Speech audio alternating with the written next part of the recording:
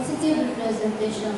On another development, the Children and Teens Ministry of this chapel has for over 3 decades been shaping life.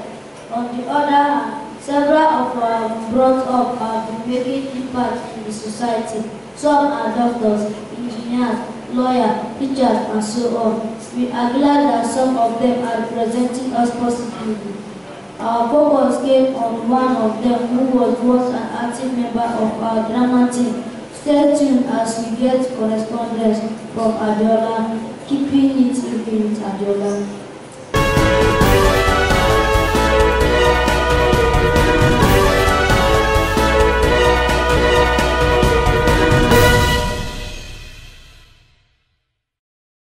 Constance Amadi has always been a cheerful damsel who was passionate in the drama ministry of the Teens Church. The next witness is surprisingly a native doctor. Sorry I may not be able to pronounce his name, but let me try. Tibia Umu Okuku Ojiji. Let's hear what he has to say. Objection, my lord. Objection overruled. Did they read the Bible? Yeah. Hey, God structural minister. AKGS. Okay. Thank God for this kind of church where you choose, though. GSM. GSM. Good boy. She was also in the Zion Voices. Why shepherd boys got dogs by night? They see your bright new shining star. They get up choir, sing a song. The music seems to come from afar. And now hear the angels sing how he was born. For all of the one was a flow on the hills from under the sea. So joy and love the people shall everyone know. She is at present making impact in Canada. I am Gift Ejituwu, reporting for Transfiguration Studios. Let's keep it real with Adeola. My shout out today goes to a Nigerian lady in Canada making us proud. Ladies and gentlemen, please give it up for 24-year-old Constance Amadi from Rivers State in Nigeria, the youngest of 3 children. Constance and her family have been through so much since her dad died suddenly 14 years ago. She was 10 years old at the time. You know how it is when family members lay claim on your father's properties, and there was nobody to fight for her mom because her mom is an orphan. This lady said to me that people go from grass to grace, but in my family, we went from grace to grass. I was like, oh my God, that's heartbreaking. She said that things became so hard for her family and it was as if all her dreams were gone. But you know, she did so well in secondary school that she was selected as one of the recipients of the Rivers State Sustainable Development Scholarship under former Governor Amechi. So the organizers of this scholarship sent people to different countries. She was sent to Canada. You don't get to choose where you go, but she was sent to Canada. And of course, her mom and her 2 brothers were so happy for her until the stipend from the Nigerian government became irregular. By the time she was in her 2nd year of college, she told me that due to a change in government in her state, that they stopped the scholarship completely. And because the government had not been regular in paying their tuition anyways,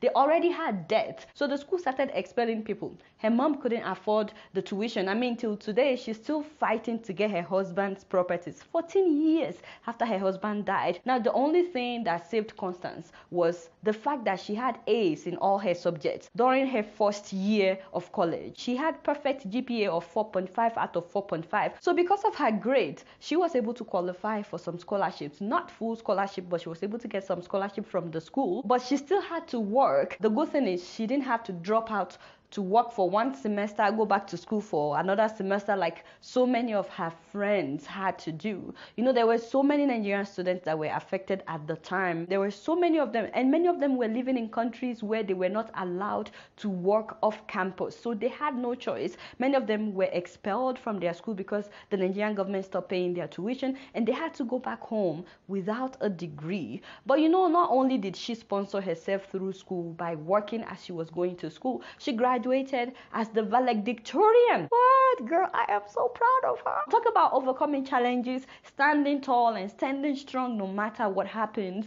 Today, Constance is a nurse in Canada and she's able to support her mom and also save towards going to med school. She wants to be a medical doctor. And you know, I thought I would share her story with you guys today just in case someone out there is going through a tough time. You never know how strong you are, my people. You never know how strong you are, honestly, until being strong is the only thing you can be. I also like to give a huge shout out to her friend, Christy Sogwe. She was the one who wrote me about Constance. She knew about her struggles, her success, and she's so proud of her friend, so much so that she wants others to know that if you don't give up, just like her friend, that great things are ahead of you. That's a great friend. Thank you so much, Christy, for telling me about Constance. Congratulations, my sister. We're so proud of you. You guys might don't know much. Guess what? I'm just kidding.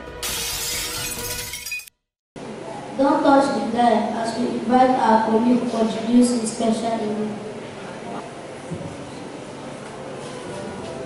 Use a special English. Countryman and countrywoman, I greet on today. Today, that the Bonga story, where we say they happen for we town, and I want some give on us so. We don't come again this year to mark which Children's Day. If they want to Bonga bro, we service smile with style. If they prayer band, if you look at me, you go to say, now he be waiting with what they go undergraduates.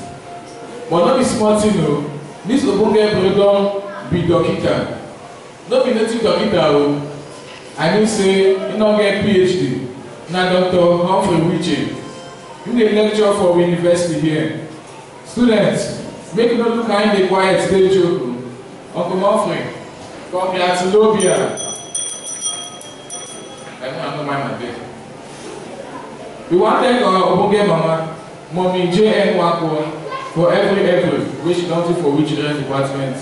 Every year she remember to buy gift for us. If they on that mama, Mommy Wiche, where every year now she dey support us with money for a week. I beg, go to the follow an example. She dey support.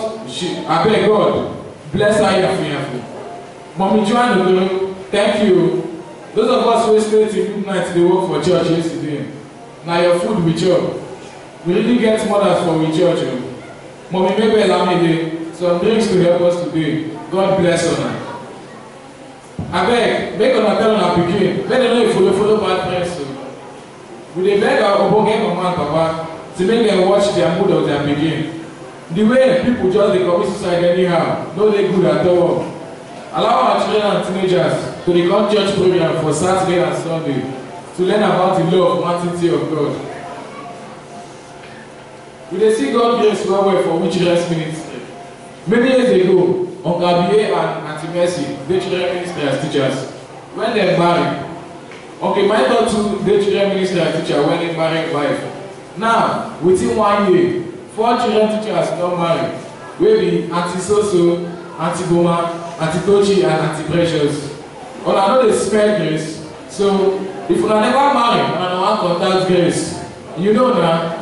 Help our mouth to hear something of the drum. Now the very way concern us we bring today on a good morning for this morning. The best way they hear a voice are the diplomatic Ejituwu Precious from Transfiguration today.